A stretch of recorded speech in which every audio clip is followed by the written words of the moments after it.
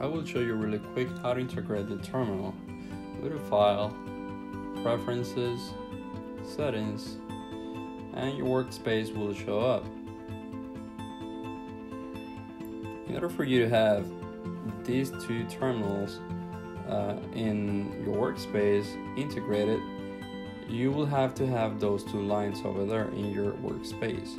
Now you cannot have both lines at the same time, so you will have to comment one out and then uncomment the other one. Right now we're in Bash. We're going to switch to the PowerShell window terminal.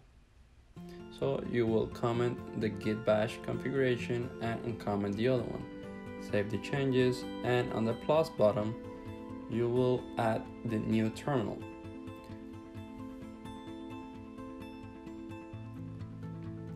You can have as many as you like, just bear in mind that it could get a little slow.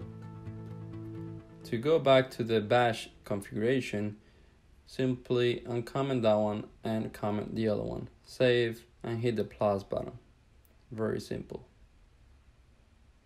If you have any questions, leave a comment below.